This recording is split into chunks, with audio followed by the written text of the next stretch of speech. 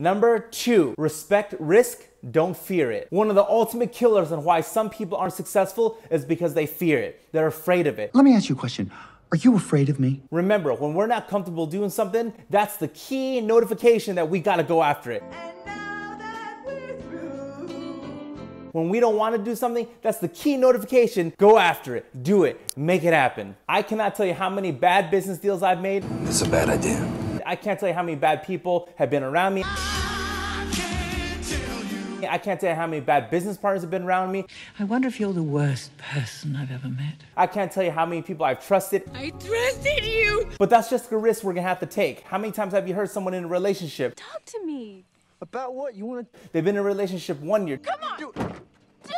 2 years. No, do it. 3 years. It's over. Okay, it's over. 4 years. Don't touch me. 5. I hate you. I hate you. They've been in a relationship really long time.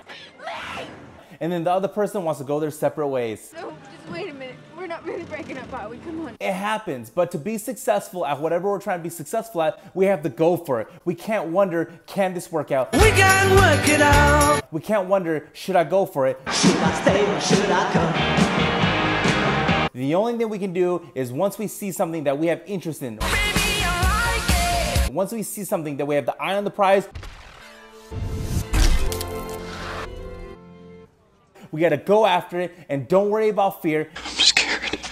And just go head on, tail down, run with the ball, and go for it. Oh, merda. Could we fail? Absolutely.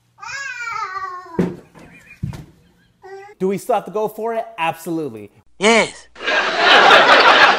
We just cannot care about anything other than the mission on hand. All we can do is go after what we believe in and go after it and make it happen. But you're living in a world of make-believe with flowers and bells and leprechauns and magic frogs with funny little hats. So respect that risk. No respect. Because it's gonna pay off. So if you like this video, give it a thumbs up, subscribe to my channel. See everybody tomorrow.